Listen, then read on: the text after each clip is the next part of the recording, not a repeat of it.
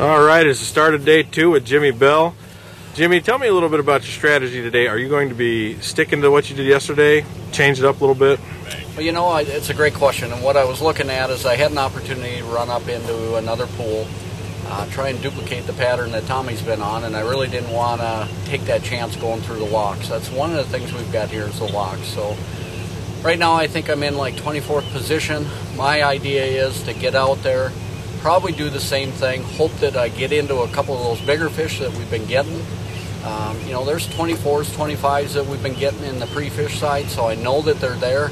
It's going to take a little bit of luck, but I think I can do it. I think if I go run the same pattern I ran yesterday, maybe come in with closer to 20 pounds, that'll start getting me close to that cut.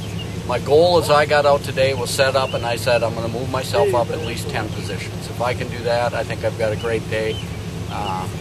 And it's going to be nicer out today.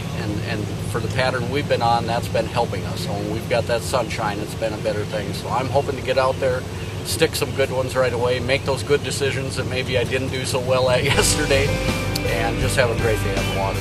Well, we wish you the best of luck. We'll catch up with you this afternoon when you bring that hefty bag in to weigh in. Thank you.